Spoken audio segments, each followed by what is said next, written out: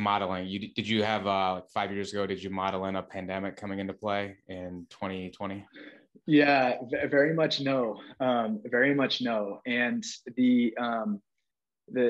I live in like, I kind of like, one of my tips is like, I live in my model. Like my model is a live document. And I know a lot of other people, especially as you get to a more kind of established business, it's like you lock the model, right? And then you kind of distribute, certain parts out to your team and you roll it up and, you're like, okay, here's our financial plan for 2021. And let's go do it. And for me, because our team is pretty lean and I have a pretty tight kind of understanding of what's happening minute to minute across the business and what we're seeing. And because in retail, especially, there are so many binary decisions that can totally, made by buyers at retailers that can totally swing the business one way or another very, very quickly.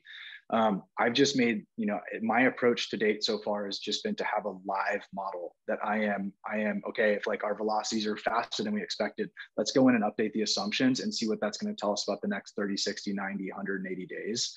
And so that obviously informs production planning, all of that. Or if we're coming up short, maybe we have an opportunity to take some of the money for that channel and stick it in another channel to be able to reach the revenue targets. And one of my kind of growth points is, I think a founder is like, it's very easy to like pound the table to your team, like sales, go out and just do it and come back to me once you've hit your numbers. And being more iterative with your team. And again, you have to be iterative with your financial model as well if you're going to be iterative with your team, has just been a huge unlock for the business and my peace of mind, especially in an environment like COVID, where, things are changing by a drastic amount in very quick order. Yeah, no, I think it's a good recommendation. We see a lot of clients that, or even just folks in the business that have a model, or they paid somebody $5,000 to put a model together. And they're like, I don't know what the hell this means. I don't know how to update it. What's going on? And it's like, understanding. And I think what I try to tell and advise people is like, get something that works for you and then get in it, be in there periodically or frequently every Friday or every Wednesday, and like start getting into understanding how things change, how assumptions can change different things. And then it'll become second nature to you to be in there and to do that, whether it's updating the model, whether it's updating your books and records, whether it's reviewing inventory reports or velocity reports. But I think that's the key thing is, at some point you are going to have to do it yourself, or something you can do yourself. You can outsource a lot of things, but having those things at your fingertips that allow you to make decisions like and see data in real time and then make those decisions based on that data, it really helps out.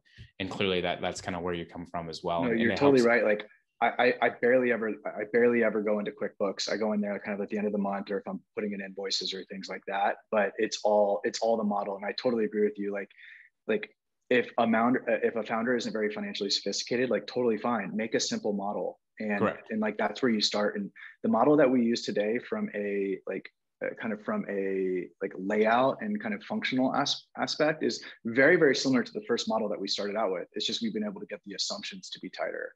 Yep. And so it doesn't, like, I think eventually, when we hire a CFO, we'll probably start the model from scratch and create something that's, more CFO level, CFO worthy. But right now what we have, I mean, like the fact that I trust it, I know it, and I can like tweak it and improve it is like all I need right now. For sure.